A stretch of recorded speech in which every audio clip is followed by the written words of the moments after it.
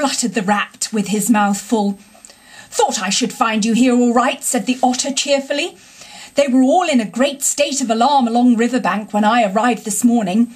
Rat never been home all night, nor Mole either. Something dreadful must have happened, they said, and the snow had covered up all your tracks, of course.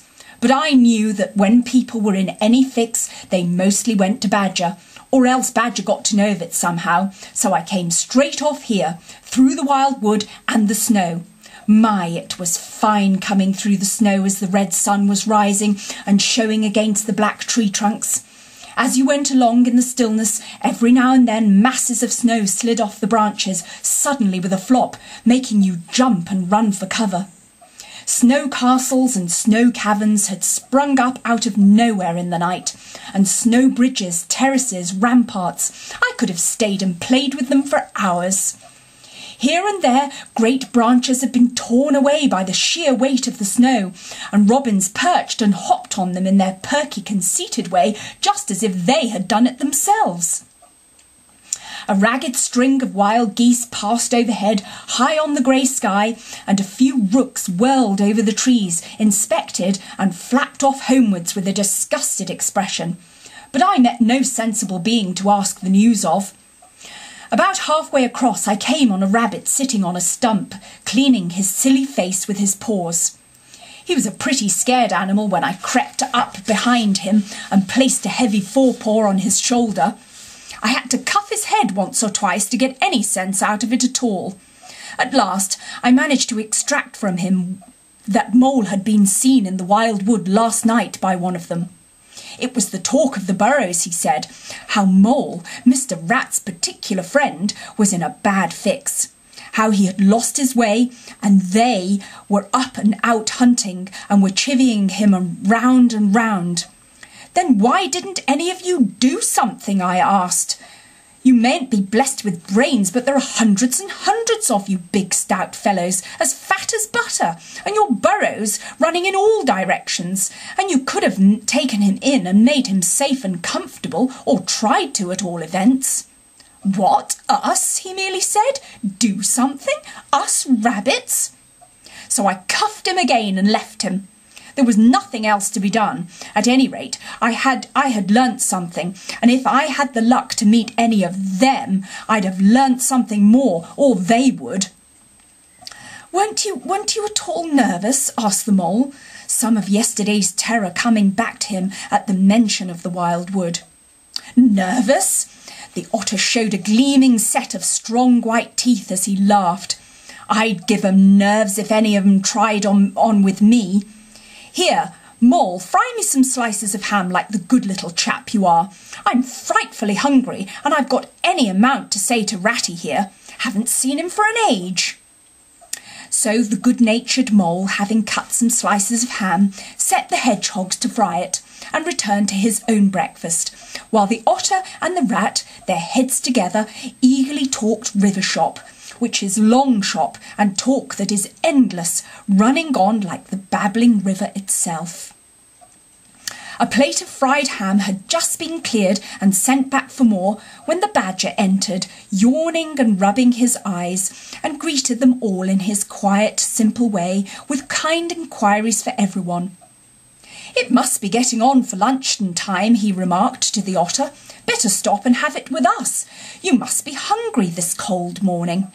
"Rather," replied the Otter, winking at the Mole.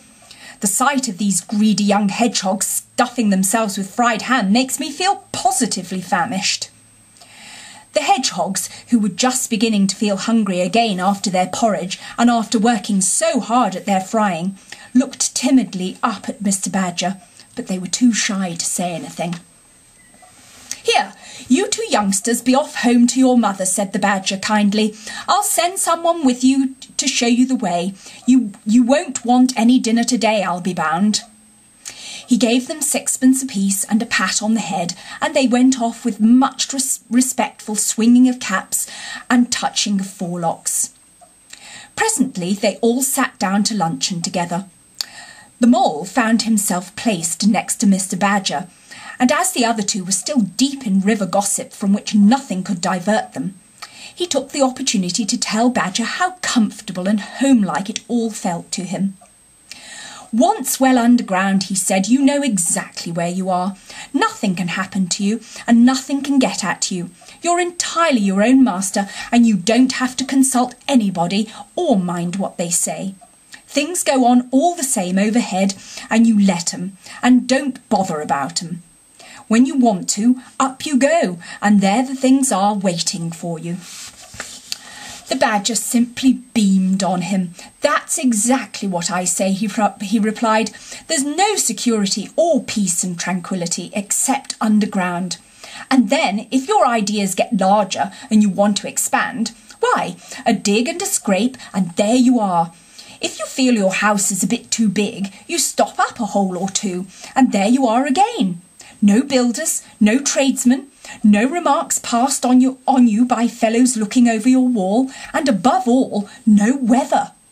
Look at Rat now, a couple of feet of flood water, and he's got to move into hired lodgings, uncomfortable, inconveniently situated, and horribly expensive.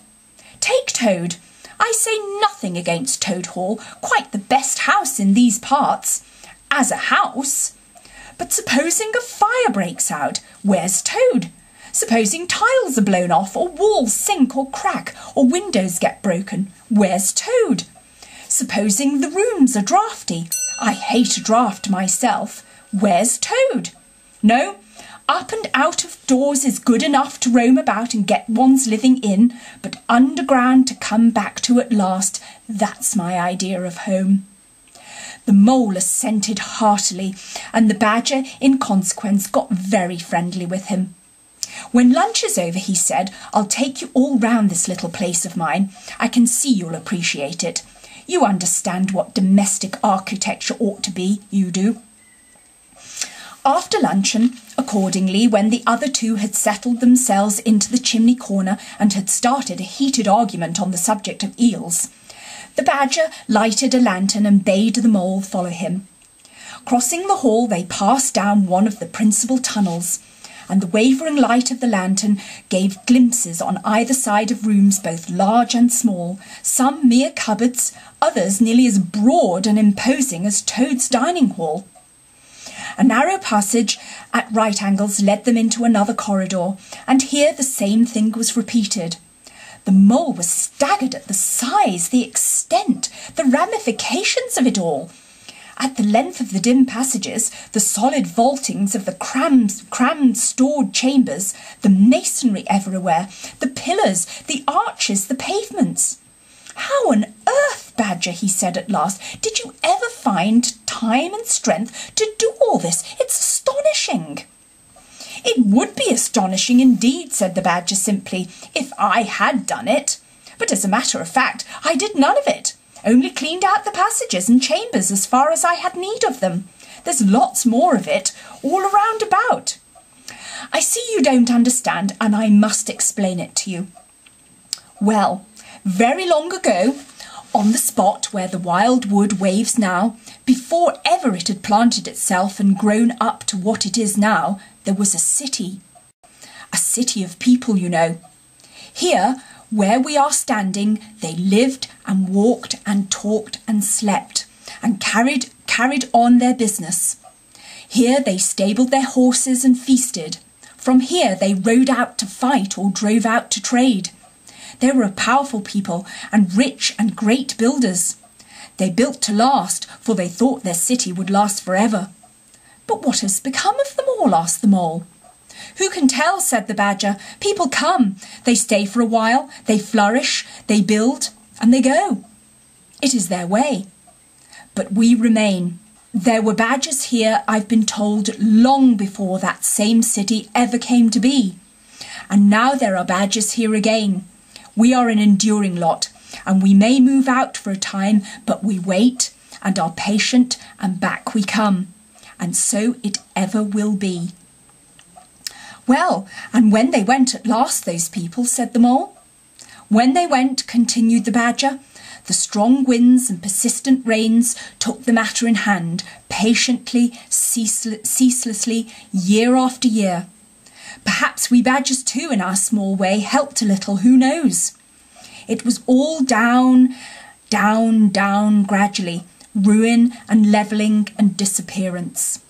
Then it was all up, up, up gradually, as seeds grew to saplings and saplings to forest trees, and bramble and fern came creeping in to help. Leaf mould rose and obliterated streams in their winter freshets, brought sand and soil to clog and to cover, and in course of time our home was ready for us again, and we moved in.